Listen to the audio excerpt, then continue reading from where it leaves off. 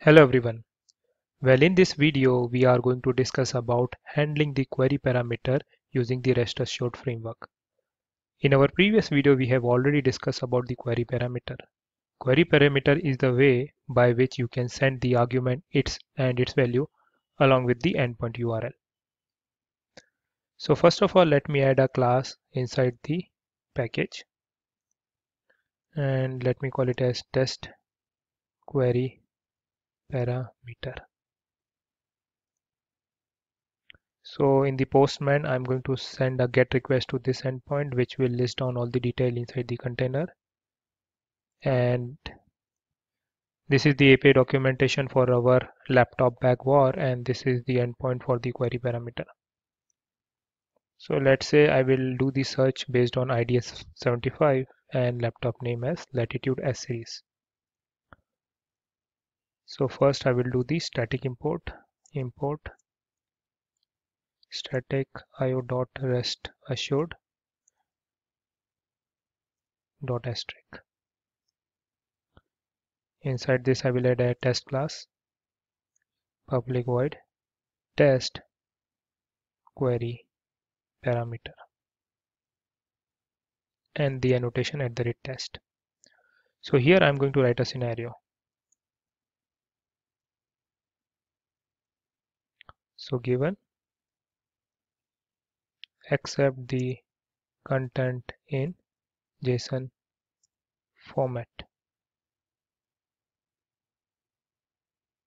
and ID as 75 and laptop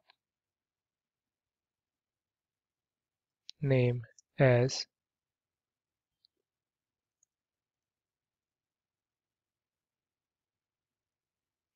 latitude S series.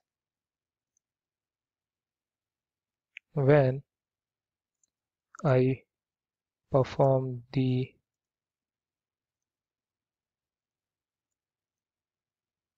GET request,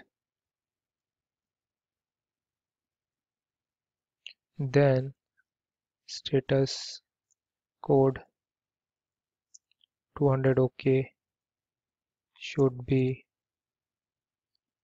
returned, and the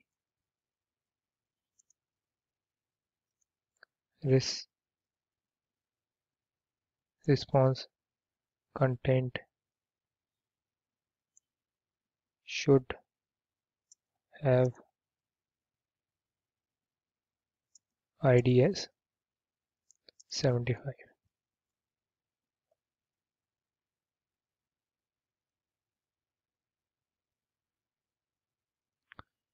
And feature list should contain 1024 GB of SSD. So this is our scenario. So first given, and the accept method, the content type will be JSON. Now if I look at the API documentation of RestAssured, so this is the given method which will return as the type of request specification. And inside the request specification, there is a method called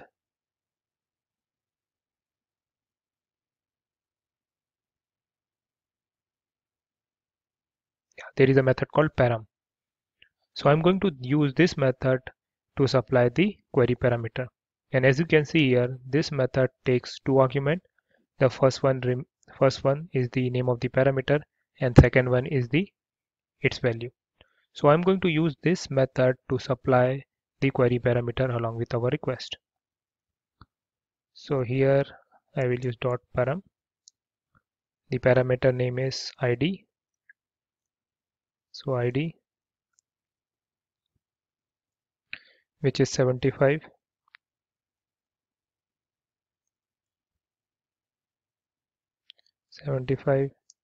Then second parameter is, as you can see here, the param method return us the type of request specification, which is the same class. sorry, which is the same interface. So I can keep on calling this method multiple number of times. And this will be latitude S series. And the parameter name is laptop name.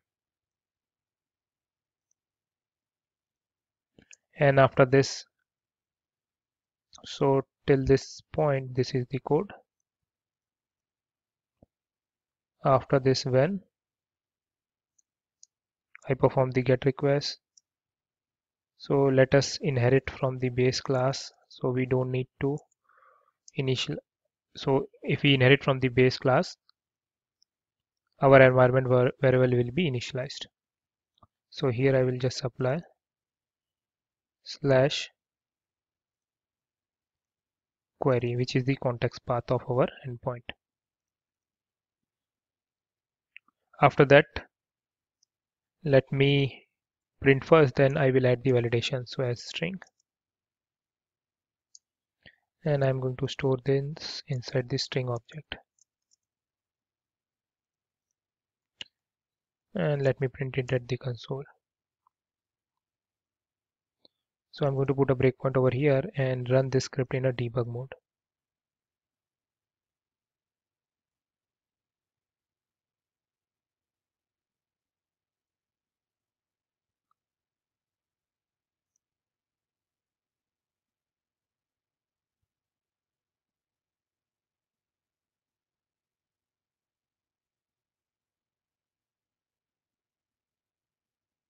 So we are getting the proper content.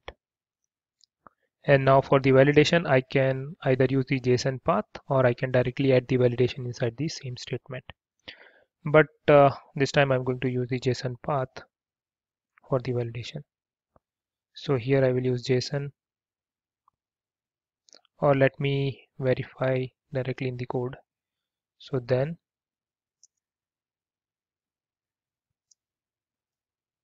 assert that dot status code as http status dot 200 OK, which is sc underscore OK.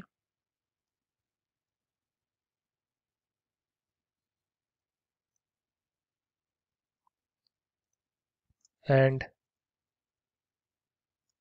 the body, or I can use assert that dot body. So first I need to check for the feature list. So features,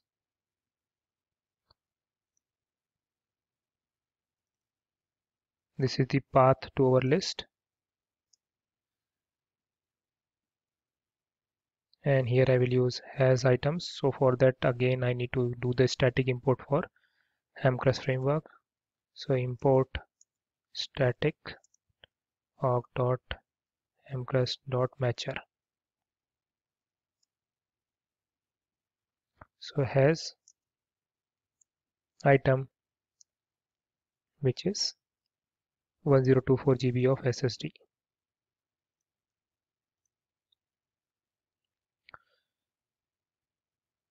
So let me run it in debug mode.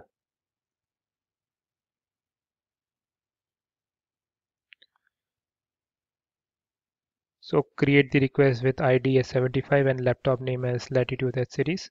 Perform the get request.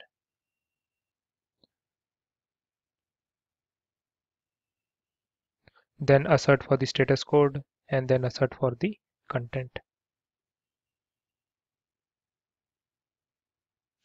So our test case is getting passed. That means it has passed the validation. Let's say I change it to this and run this again.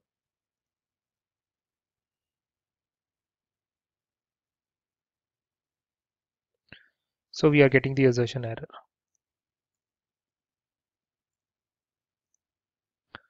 So this is how you can handle the query parameter in RestAssured framework.